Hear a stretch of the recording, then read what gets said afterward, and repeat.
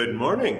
Good morning. Welcome to worship at and with Trinity Lutheran Church, a reconciling in Christ congregation that welcomes all of God's children with all of their diverse gifts and experiences to form a community of faith that works for racial equity and economic justice, one that honors the full spectrum of gender identity, and sexual orientation. If you're watching our live stream, you are invited to receive the sacrament of Holy Communion when you see it received here in the sanctuary. Everyone in the sanctuary is welcome to receive communion today. You don't need to be a member of this church or of any church in order to come to God's table. You can stay in your places when it's time to receive communion. You just need one of those white paper bags that contains a little kit that you will use. Those who want to come forward for communion will come up the middle aisle and either take a communion kit from that little table or receive a piece of bread from me, which they will then dip into wine or juice before consuming. If you want to have someone mentioned in this morning's prayers, please go to the table at the back of the center aisle and write their name on one of the post-it notes there. Those notes will be collected before we offer today's prayers of the people. There are a few ways to tell us you're here for worship today. We have laptops or tablets out there where you can check in electronically. You can also aim your smartphone at the QR code on one of the last pages of the bulletin. Both of these methods allow you to request regular emails from the church about our activities and events. Today is the first Sunday in the church season of Lent. And little point of trivia, the church separates the Sundays from the rest of Lent. And when you count the 40 days of the season, you don't count the Sundays. A key aspect of Lent is taking on some disciplines that draw us closer to God, whether they be prayer, the reading of the Bible, or acts of service. We're offering daily devotions for Lent that are drawn from a book called the 1619 Project. We're distributing the devotions by email and posting links to them on our website and our Facebook page. Every Wednesday, even in Lent, a group from the congregation gathers for breakfast at 9 o'clock at the Copper Kitchen on Central Avenue at 56th Street South. On Wednesdays at 11:30, we offer a hot lunch to the community a few blocks south of here at Christ Methodist Church. Talk to Jerry if you want to help with that ministry. We have a class on prayer that meets over Zoom on Wednesdays at 3 o'clock. This Wednesday at 6:30, we're starting a series of in-person gatherings for study and fellowship. Bring some food or drink to share, and then watch and discuss short videos about the Bible and archaeology. Our food pantry is open on Friday mornings. We need volunteers there at 9. Talk to Lynn if you can help with that ministry. This Saturday, is it really this Saturday? Okay, this Saturday, starting at 9 in the morning, the church council and the church staff are meeting to set a vision for the life of this congregation, and a vision in particular for what the rest of 2023 is going to look like. And I would love to have members of the congregation join us for the first part of the day in the morning to talk about things like, why has God put this congregation in this city at this particular time? So if that is a conversation you would be interested in joining in, be on the lookout for an email from me this week about our Saturday council staff visioning day. All right, this next one is important. Everyone listen. Starting on Sunday, March 12th, our Sunday worship will begin at 11 in the morning and not at 10. For the next few weeks or months, we'll be worshiping at 11 in the morning and not at 10. Have I mentioned what time service starts on March the 12th? Rest assured, the church staff will be working on changing the sign outside, changing the website, changing our Facebook page. But you all know that on Sunday, March 12th, Sunday worship will begin at 11. My work is done. Are there any other announcements that need to be made this morning? I want to just emphasize that next Sunday is still the same time. Next Sunday is still the same time, Brendan wants you to remember. What time is worship on Sunday, March 5th? What time is worship on Sunday, March 19th? 11. Good. This congregation, in all of its glory, cannot exist without the generous financial gifts of our worshipers. There is an offering plate out in the narthex, the entrance area of the church, where you can put a contribution. There's also a QR code in the middle of your bulletin that you can use to make a donation on our website. This week, get in here. This week, we get to wish a happy birthday to Alan Dew. Is there anybody else here today who is celebrating a birthday or an anniversary this week? Then we get to humiliate him all by himself. Happy birthday to you. Happy birthday to you. Happy birthday, dear Alan. Happy birthday to you.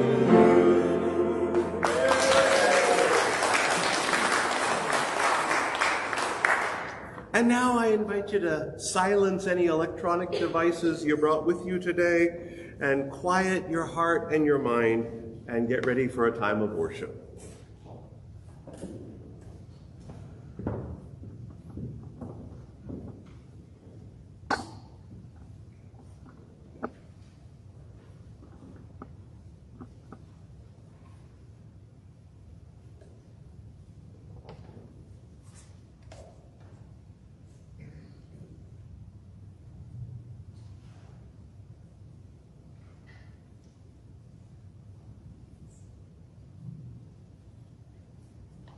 As you're able to do so, and as it's easy, I invite you to stand and face us here at the baptismal vault. Blessed be the Holy Trinity, one God, who journeys with us these 40 days and sustains us with the gift of grace. Amen. Let us acknowledge before God and one another our need for repentance and for God's mercy.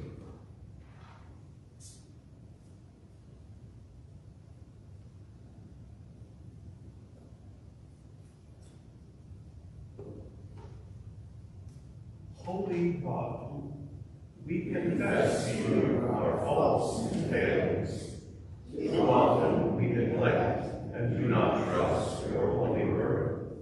We hold for ourselves instead of giving to others. We spoil rather than steward your creation. We choose fear over compassion. Forgive us, renew us, and lead us as we seek to follow in your way of life. Amen. Hear the good news. God so loved the world that God gave the only Son so that all may receive life. This promise is for you. God embraces you with divine mercy, forgives you in Christ's name, and revives you in the Spirit's power. Amen.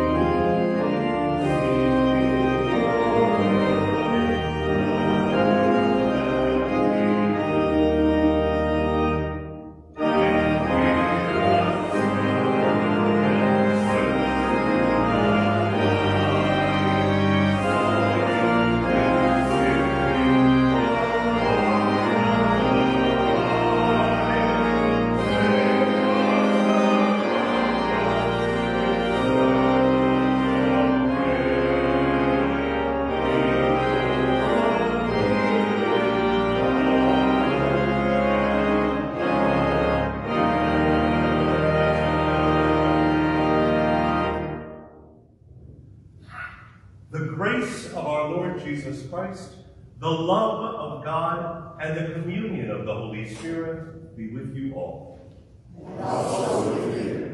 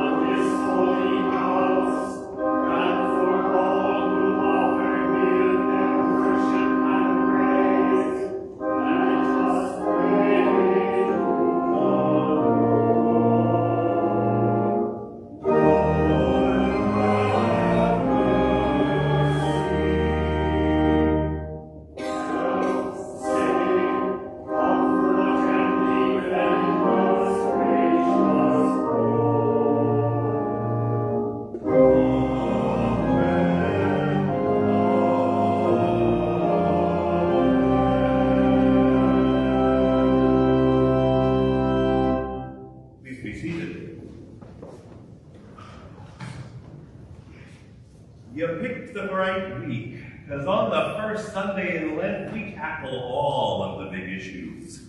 Sin, testing temptation, the very existence of evil. In discussing these topics, the Bible often makes use of symbols and metaphors that, for centuries, were seen as historical facts. For example, the book of Genesis offers us the story of two human creatures living and working in God's garden, and of what happens when they encounter a talking serpent who stirs up doubt about God in their hearts. Psalm 32 describes how guilt and shame have the power to kill us, and how God's forgiveness restores us to life.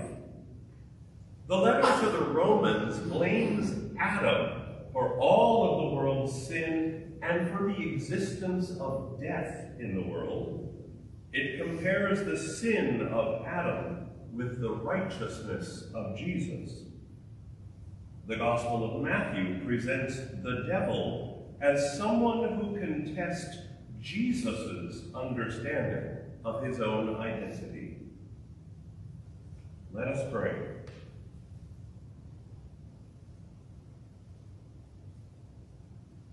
Lord God, our strength, the struggle between good and evil rages within and around us, and the devil and all the forces that defy you tempt us with empty promises. Keep us steadfast in your word, and when we fall, raise us again and restore us, through your Son, Jesus Christ, our Savior and Lord, who lives and reigns with you and the Holy Spirit, one God, now and forever. Amen.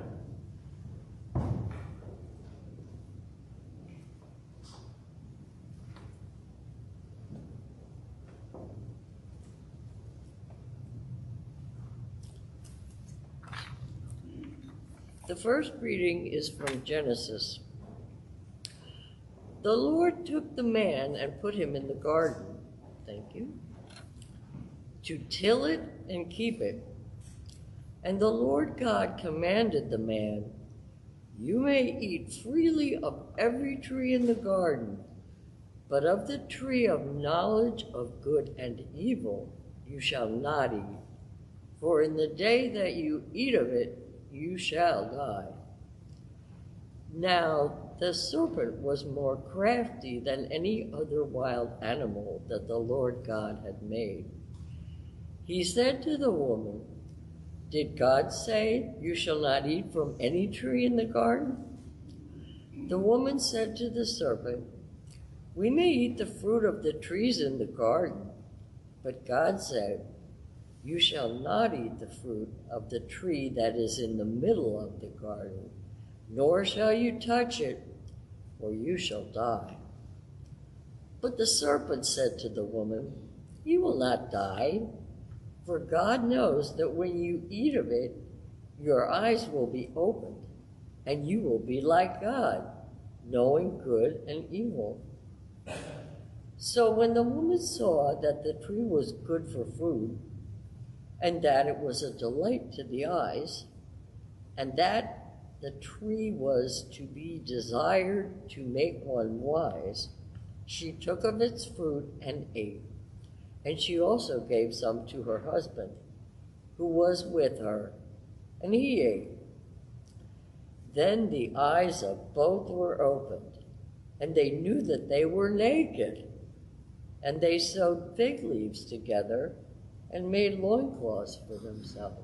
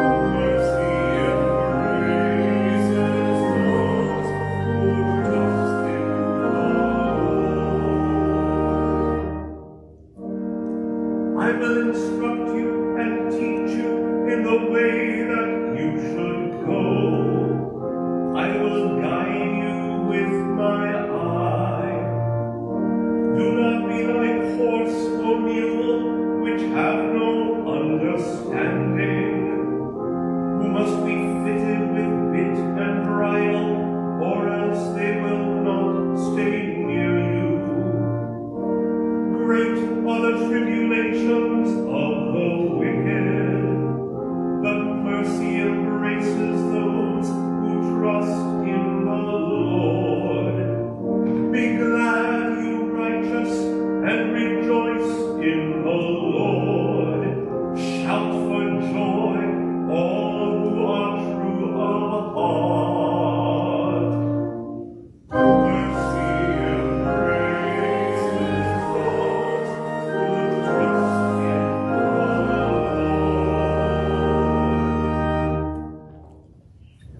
The second reading is from Paul's letter to the Romans. Just as sin came into the world through one man, and death came through sin, and so death spread to all because all have sinned.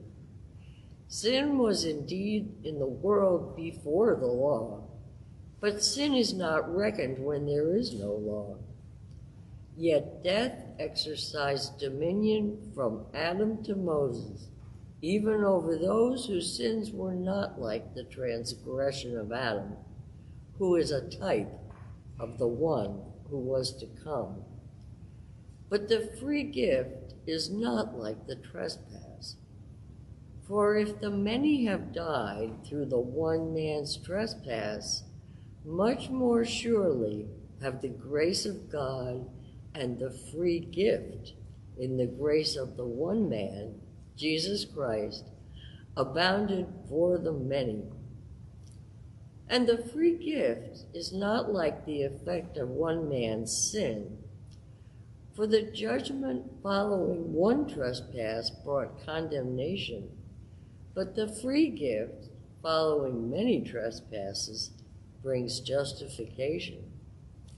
If because of one man's trespass, death exercised dominion through that one, much more surely will those who receive the abundance of grace and the free gift of righteousness exercise dominion in the life through the one man, Jesus Christ. Therefore, just as one man's trespass led to condemnation for all, so one man's act of righteousness leads to justification and life for all. For just as by the one man's disobedience the many were made sinners, so by the one man's obedience the many will be made righteous. Word of God, word of life. Thanks be to God.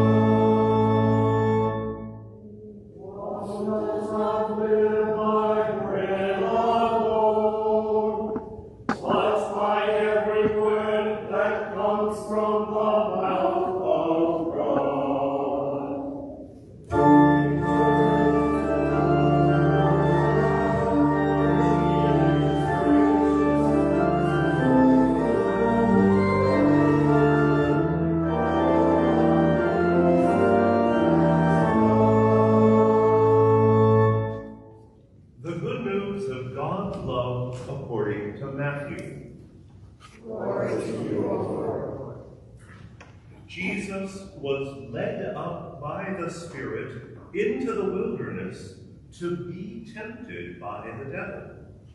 He fasted 40 days and 40 nights, and afterwards he was famished. The tempter came and said to him, "If you are the Son of God, command these stones to become loaves of bread." But he answered, "It is written, one does not live by bread alone, but by every word that comes from the mouth of God."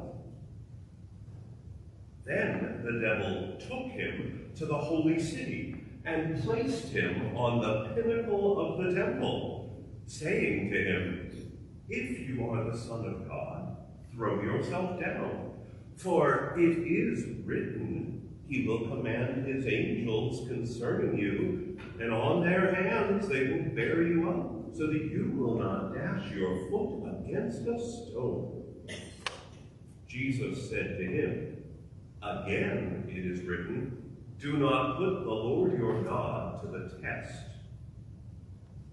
Again, the devil took him to a very high mountain and showed him all the kingdoms of the world and their splendor, and he said to him, "All these I will give you, if you will fall down and worship me."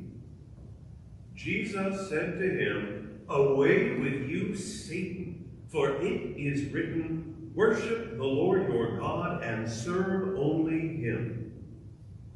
Then the devil left him, and suddenly angels came and waited on him.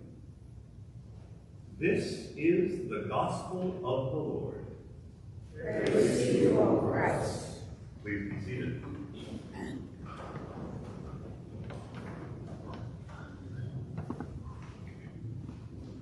Well, let's be honest. Nowadays, talk of the devil or Satan seems restricted to scary movies. And I really love those movies. I really don't think it matters if we believe in the devil as much as whether we believe in God. Whether or not the devil is real, sin and evil, guilt and shame, violence and hatred, they are very real, and they seem to have a will of their own, a will that is opposed to God. The existence of a supernatural opponent to God is taken for granted in most of the Bible.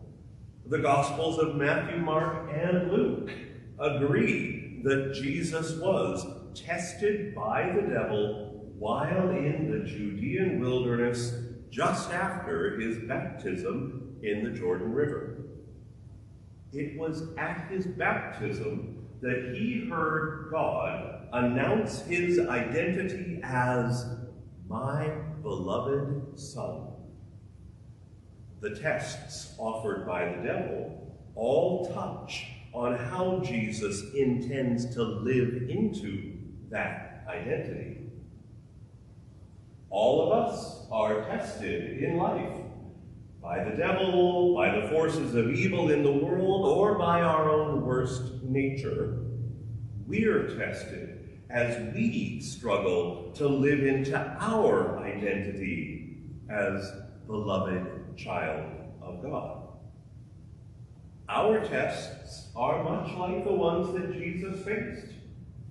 Will we take care of ourselves, turning stones into bread, or will we take care of others? Will we demand the attention of those around us, or will we humbly serve in ways that might not even be noticed? Will the splendor of worldly glory lure us into worshiping the violence, fear, and hatred that are prized by the world? Or will we follow the humble, self-sacrificing, unconditionally loving ways of God? We triumph in our testing, not because we can find a scripture to prove our point, but because we are so immersed in Scripture, so immersed in prayer, so immersed in the truth of our identity that God's values have become our own. The wilderness is not the only place where Jesus will be tested by the words, "If you are the Son of God." The very same words will be flung at him while he hangs upon a cross, suffering and dying, in order to completely destroy the power that sin holds over human lives. A power that sin has held for as long as there have been human beings who were blessed with the freedom to choose God's ways or the ways of the world. Some say that the book of Genesis teaches us how sin came into the world. It might be more accurate, though, to say that Genesis tells stories about the origin of human relationships and of their fragility. The stories begin in chapter 2 with God forming a creature out of soil and breathing divine life into it. This original human possesses no gender. It is not a man, it is just a human, a blend of the stuff of the earth and the stuff of God. The earth at this time is a pretty lifeless place, but in one spot, God plants a garden and assigns the human creature the job of caring for the garden. God wants the creature to enjoy relationships, so God creates all of the other beasts and birds out of the same soil, each intended as a possible life and work partner for the human. No creature seems ideal to the task. So the language and the grammar of Genesis tell us very specifically that God takes a section or a side of the non-gendered human creature and uses it to craft a person of the female gender. It's only then that the remaining section or side of the original creature is assigned the gender of male.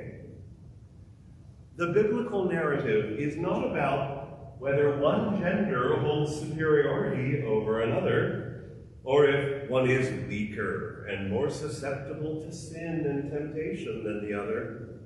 The point is that all humans, regardless of where they fall on a very nuanced spectrum of gender, are all one and the same. We're all made of the same stuff. And then, out of nowhere, Genesis just introduces a talking serpent into the story. It doesn't say this serpent is Satan or the devil. Church tradition and works of religious fiction have filled in that detail. Presumably, a talking serpent is just a part of God's good creation, instilled, like us, with the freedom to choose God's ways or reject them. The human creatures have been made so that they can live in relationship with God, with one another, and with everything else in God's garden. And the serpent tries to undermine all of that. The serpent initiates a conversation with the woman while the man is clearly standing right next to her. The man could speak up at any time, but chooses not to. When the serpent asks about God's rules for the garden, the woman reports instructions that are a bit harsher than what God had originally said. The serpent does not tempt the woman. The woman does not seduce the man. The serpent simply presents an alternative set of facts, and the man and the woman make a choice about what to believe. Will they believe that God wants the best for them, and therefore must have a very good reason for banning the consumption of fruit from a single tree within a garden of abundance? Or will they believe that God is keeping something from them, and that they would be better off doing things their own way? Genesis presents sin as a refusal to trust that God speaks the truth. And along with sin comes shame and vulnerability. Sin changes the way we look at ourselves and the world in which we live. But does Genesis say that human sin creates human death? Would humans have possessed immortality if they hadn't succumbed to their own worst instincts? Or is God describing a more symbolic kind of death? The death of trust. The trust of God and our trust in one another. The point of Genesis isn't to assign the blame for human sin. Its point is to say how sin spoils all of our relationships. Our relationship with God, our relationship with the people closest to us, our relationship to the planet and all of creation. Then the Bible's story of sin is picked up in Psalm 32. Sin is widespread in the world. All of us have times when we refuse to trust God and insist on trying to take care of ourselves. And in the process, we cause a lot of harm to one another and to God's good creation. We discover that our sinful rebellion is cutting us off from God and from life itself. What are we to do about it? The Psalm says our first priority is to repair our broken relationship with God. And all we have to do is speak the truth to God, the way God has always spoken the truth to us. As soon as we break our silence, God starts fixing the damage. In the Psalm, the stewing over sin goes on for quite a few verses.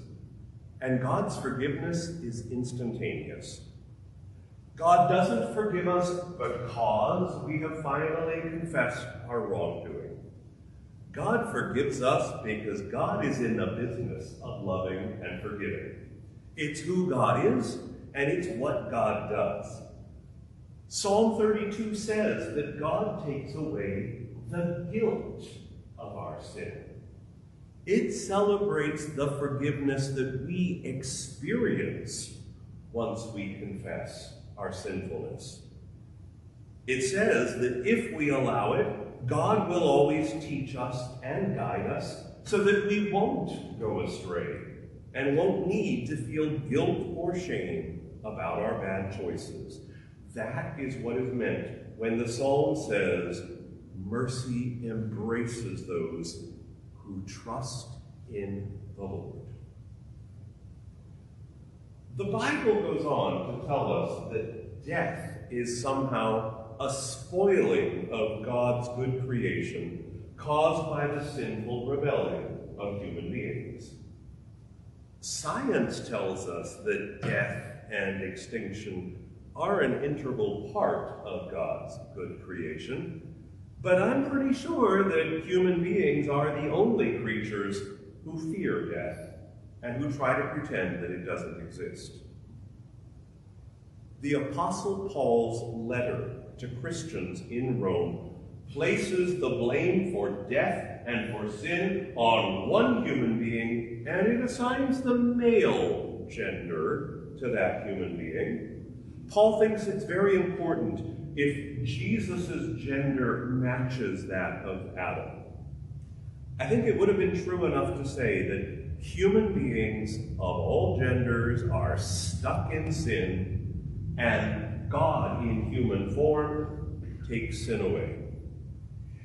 In blaming Adam for all human sin, Paul is acknowledging that there is something about sin that connects us to all of humanity throughout time. But there is also something about sin that is deeply personal to each and every one of us. Each of us makes choices about whether we will live into our identity as a child of God. Each of us struggles to live into that identity because of the general human tendency to misuse God's gift of freedom. But through the death and resurrection of Jesus, we have been saved from the power of that sin, that fear, that shame, even the power that death holds over us. We have been rescued and, frankly, removed from a world where sin and death have power and planted right back in God's garden, where sin and death have no power over us. And every time the devil tries to tell us that we've let God down, every time the world says we should have more sense than to believe in unconditional love, Every time the worst part of our nature tests our commitment to live as a beloved child of God, all we have to do is start a conversation with God and experience again the truth that God forgave our sin a long, long time ago. Amen.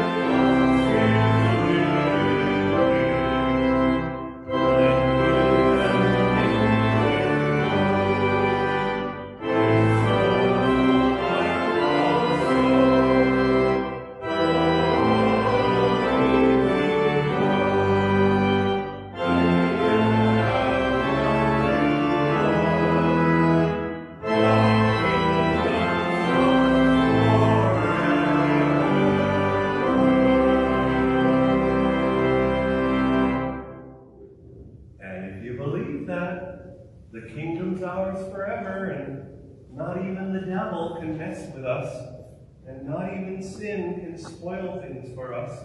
because of how much God loves us. If that's what you believe, then please use the words of the Apostles' Creed to confess that. I believe in God, the Father Almighty, creator of heaven and earth. I believe in Jesus Christ, God's only Son, our Lord, who was conceived by the Holy Spirit, born of the Virgin Mary, suffered under Pontius Pilate, was crucified, died, and was buried. He descended to the dead. On the third day he rose again. He ascended into heaven. He is seated at the right hand of the Father, and he will come to judge the living and the dead. I believe in the Holy Spirit, the Holy Catholic Church, the communion of saints, the forgiveness of sins, the resurrection of the body, and the life everlasting. Amen. Please be seated.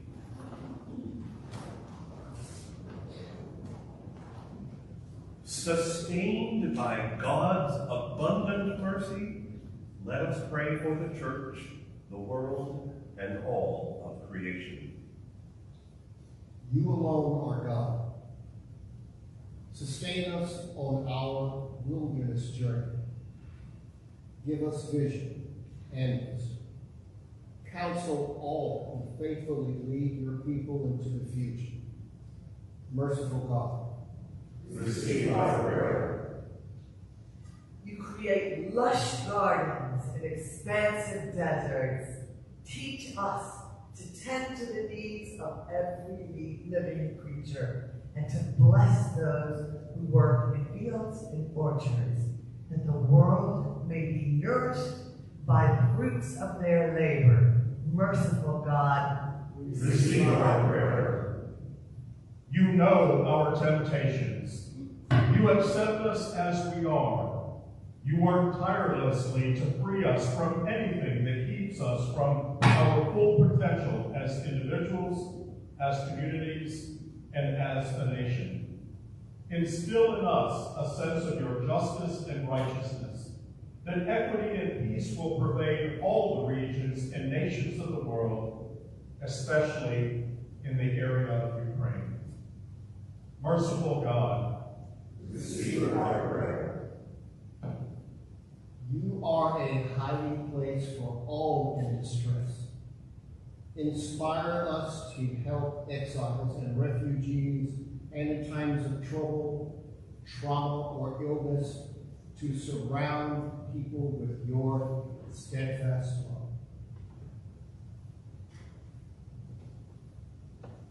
for Ann Gibson, Bill Neifel, Norm and Rick Hilton, Jen Cowan, Barb McComb, Sweet Doris Berluti, Carolyn and Tom Jackson, Bonnie Panavienko, Phil and Diane Hinton, Anne the Vanquist, Lisa and Jason Sparks, Brian and Tammy Bostic, and Lorraine Smith.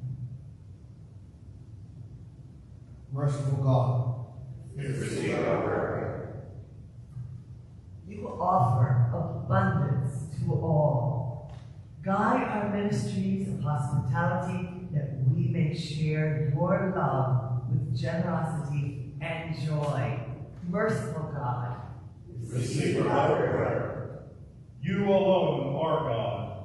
We praise you for the faithful departed of every age. Unite our prayers with theirs, until our wilderness journey is complete and we rest in you. Merciful God, Receive our prayer.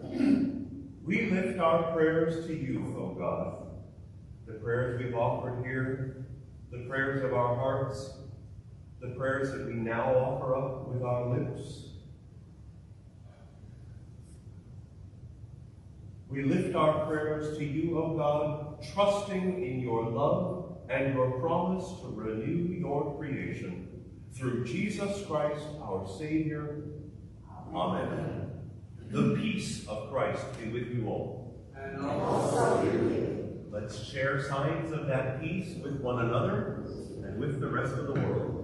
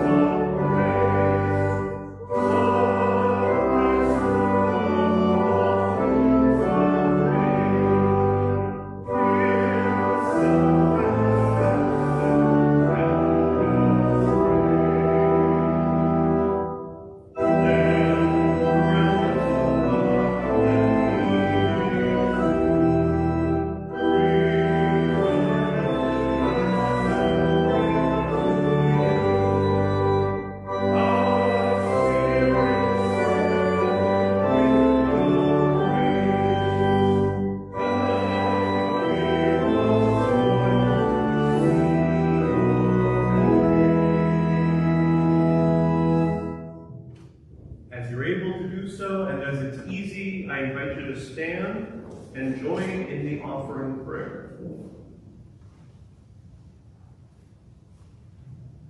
God of good gifts, receive these and all our offerings as we present them for the sake of your gospel. Prepare our hearts to receive you in this meal, through Jesus Christ, the wellspring of eternal life. Amen.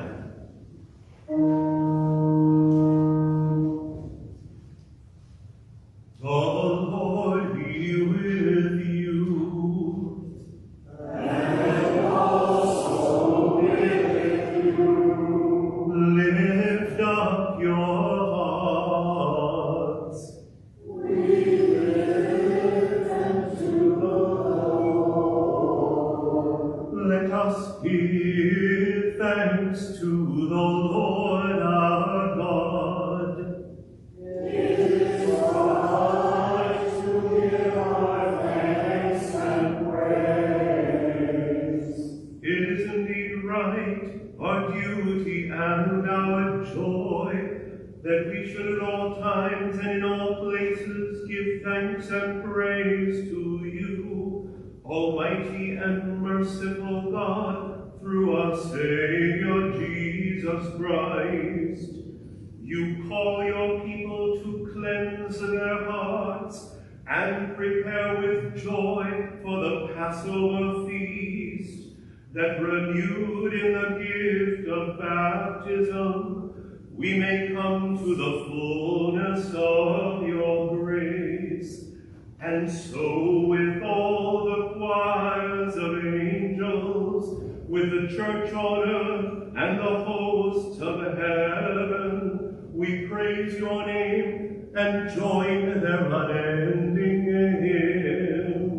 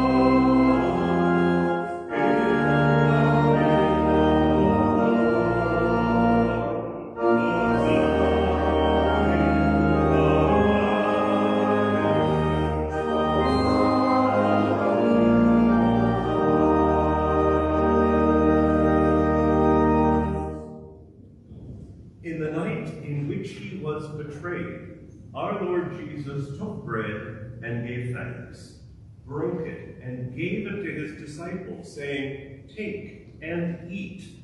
This is my body given for you. Do this for the remembrance of me."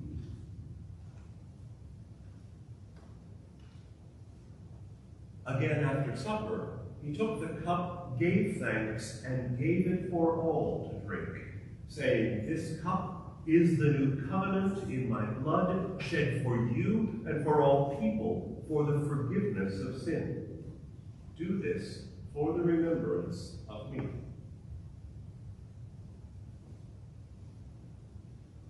Gathered into one body by the power of the Holy Spirit, let us pray the words that Jesus taught us. Our Father, who art in heaven, hallowed be thy name. Thy kingdom come, thy will be done, on earth as it is in heaven. Give us this day our daily bread, and forgive us our trespasses, as we forgive those who trespass against us. And lead us not into temptation, but deliver us from evil. For thine is the kingdom, the power, and the glory, forever and ever. Amen. Come and receive Jesus, our strength in life's wilderness. Amen. Please be seated. The ushers will tell you when to come forward, if that is what you're going to do. If you're going to stay in your places, though, get out that little kit, figure out which side of it holds the bread, and peel back the cover on that side. It is the body of Christ given for you.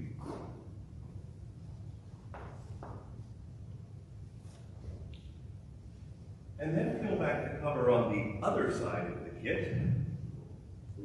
It is the blood of Christ shed for you.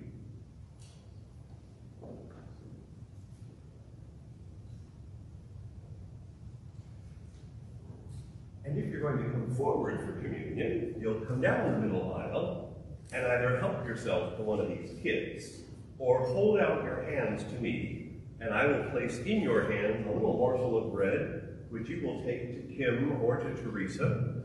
They're holding a metal chalice that holds wine and a glass chalice that has juice in it, and you'll dip your bread into either of those, and then you can stay at the altar rail for prayer or just go back to your seat.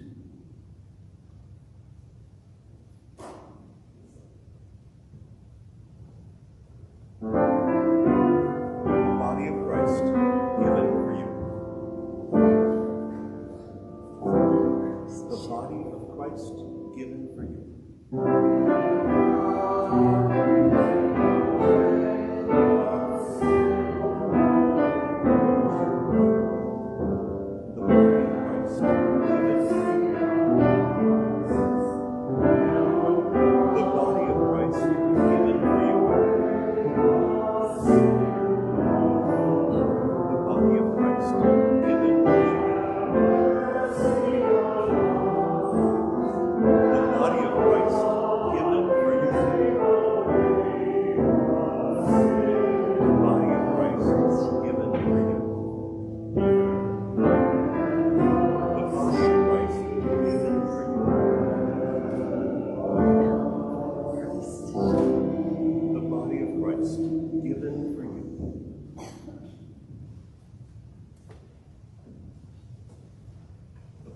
Christ given for you.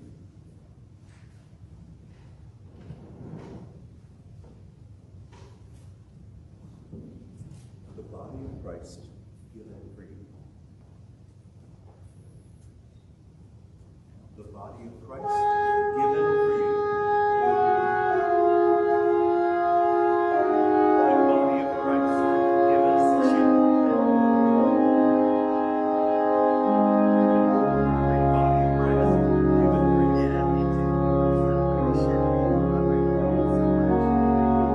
The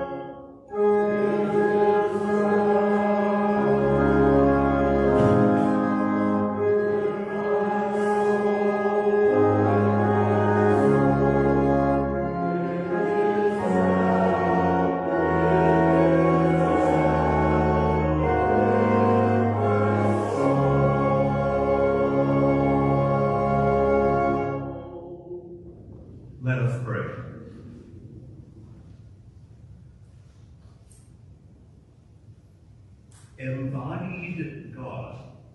At your table, we have tasted the goodness of Jesus. With the eyes of our hearts open to your promise, empower us to hear the needs of our neighbors and touch the world with your love. Amen. As it's easy to do so, and as you're able, I invite you to stand to receive God's blessing. God, the giver of life, Christ, the resurrection and the life, and the Holy Spirit of rebirth, bless you this Lenten journey. Amen.